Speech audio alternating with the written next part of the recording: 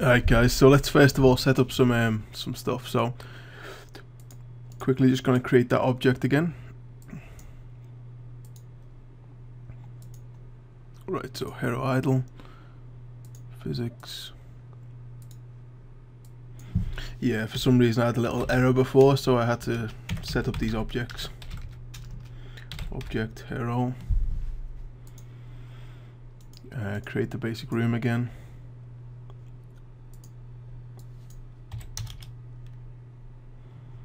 Yep, there we go. 60 FPS.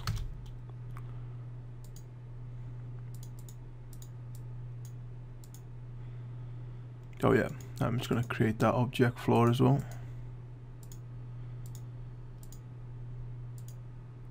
Sweet, there we go. Right, so let me just quickly link these up.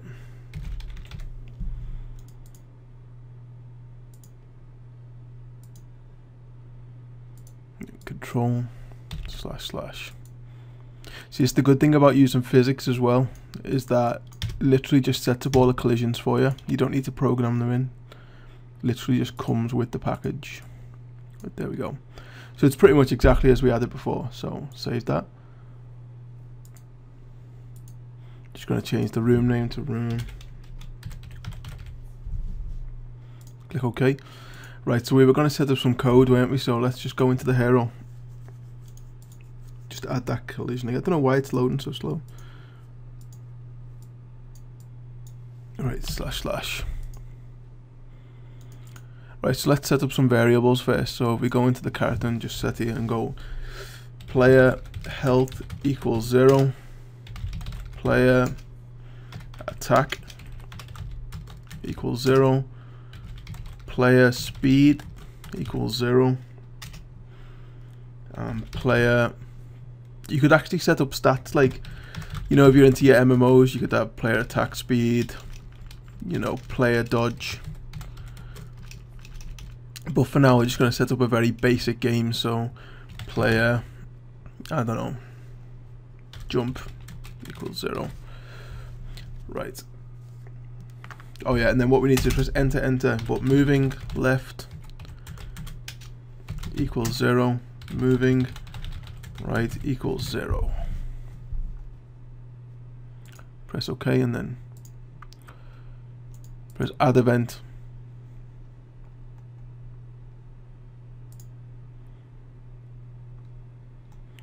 Right, so left button, actually delete that.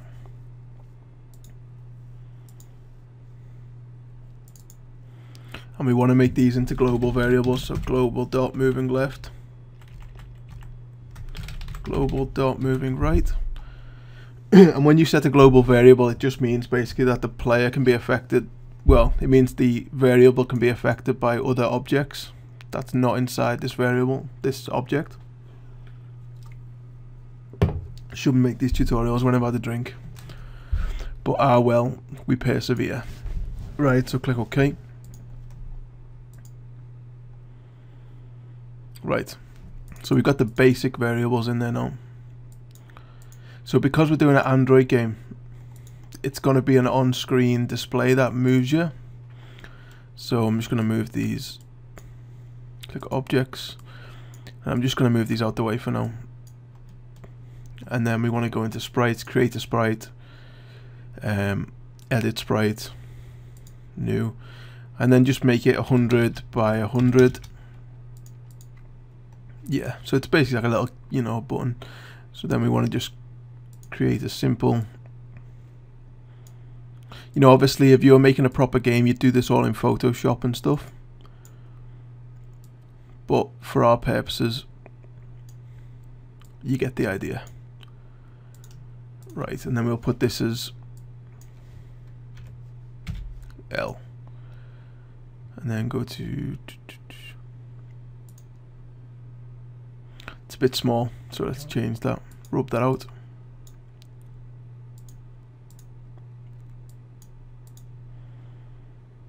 Right, where's the font options?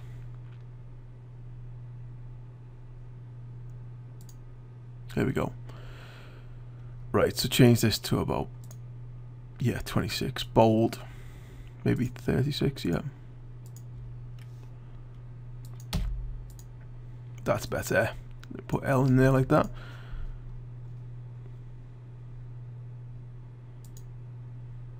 And then just put sprite underscore left button. And this is basically going to be our on-screen display, so you can click left and right. So if we duplicate that again and put sprite underscore right button, edit sprite, and again just rub that out. That's my look in it.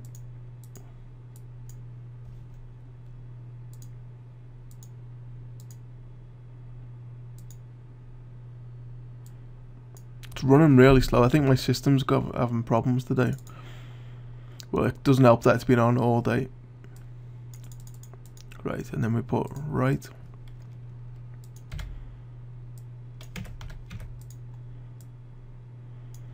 And then that's basically your left and right button. Just okay that. And put, yeah, sprite right button, that's fine. Save it.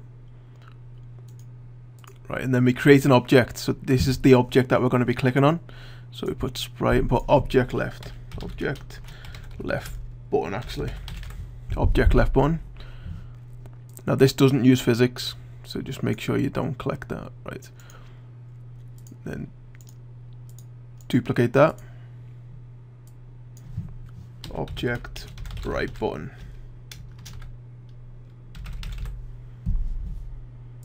Change that to the right one. And then we save that. Now we put them into the game. Obviously, you know, you'd make it look a lot better if you're making an actual game. But this is just to show you how it's done, basically. I'm going to spread these out a bit, so when I've got fat fingers, so if I press L and right, I like them to have a little bit of a space between them, basically. So if we quickly play that, we'll just see what it looks like. Right, our character still looks like he's on acid, so we need to change that. So we double click on him.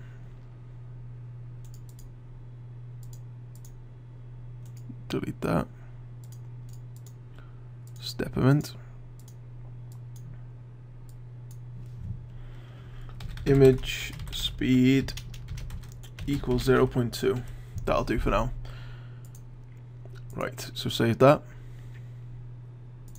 So click on object left button, add an event. On mouse left button. Now when you put object left button, like mouse left button, it's the same as using your finger on the Android screen. So just think of it like that.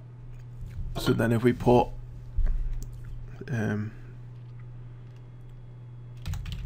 global dot move left, was that what we done? Global dot moving left.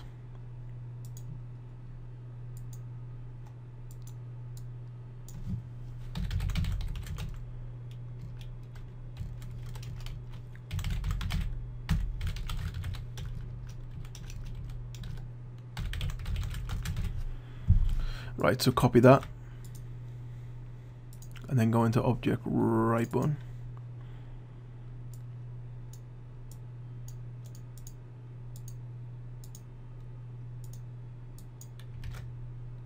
And then we just basically switch them around, so 0, 1.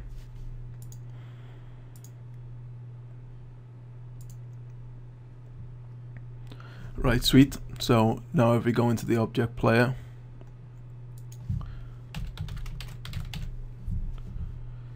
in the step event, and do if global dot moving left equals 1, and then copy that, change that to moving right,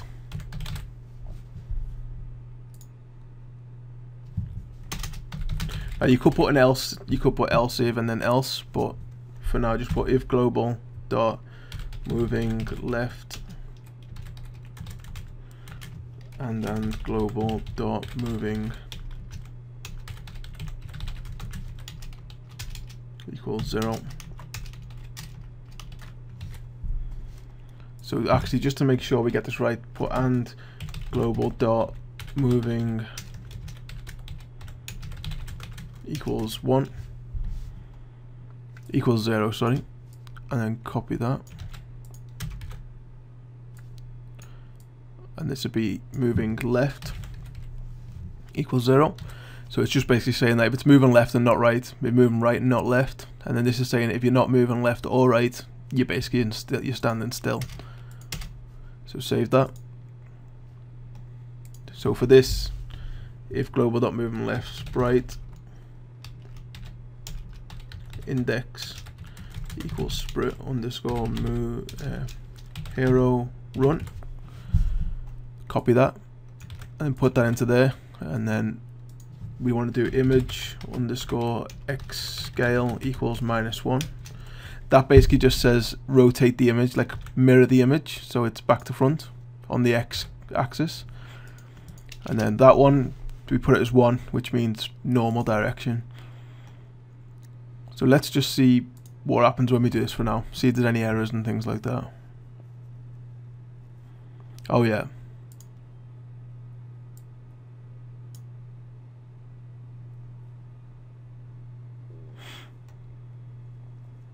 Right, so save.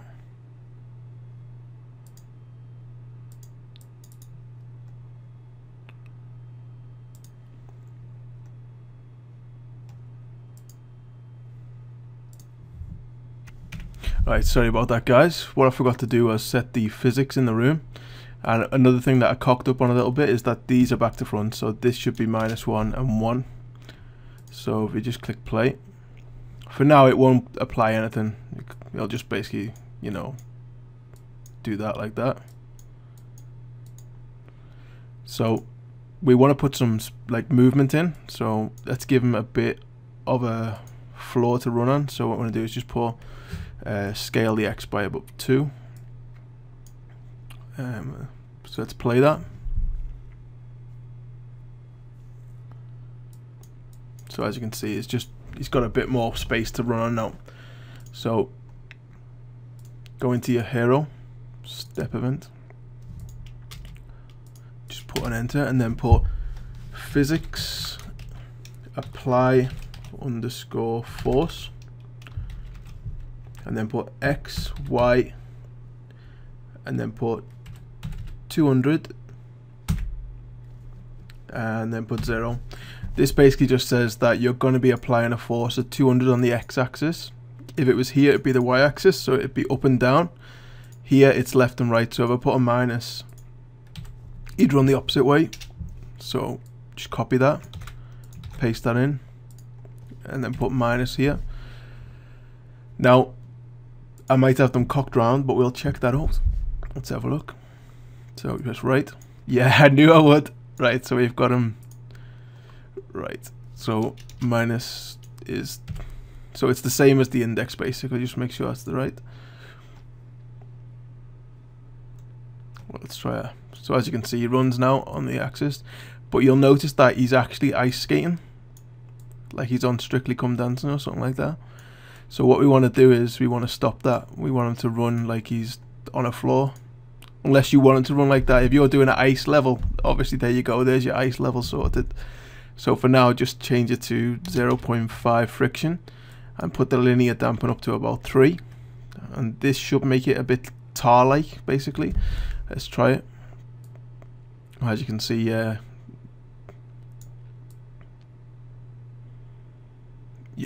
really slow. So let's up it a little bit. So we put the step event and go to this, and we put a force. So basically speed is just a force, so put it up to, we double it basically. So if we double it to 400,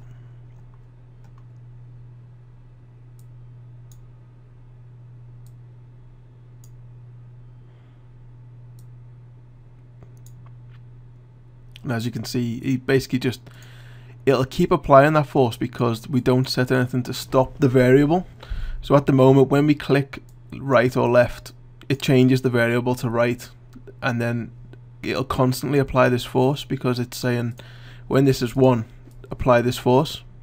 So what we want to do is we want to go to these objects, go to add an event, mouse left released, and then go into, put a code and put global dot moving left equals 0. And basically when you take your hand off, it'll basically stop the force. So click OK, go into right button and do exactly the same but for the opposite one. So mouse left released, and just change this to right. So now he'll basically stop, but there's no animation. So let me just quickly go into this and we'll test it.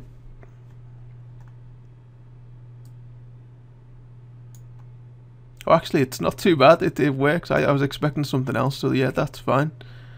So there we go, we've got, you know, the basic left and right. So what we want to do now, I'm going to go into another video for the next one, is for jumping and pickups. So we'll do that in the next video, but that's pretty much the basics for now for the Android. So yeah, I'll speak to you in the next video, guys. Thanks for watching.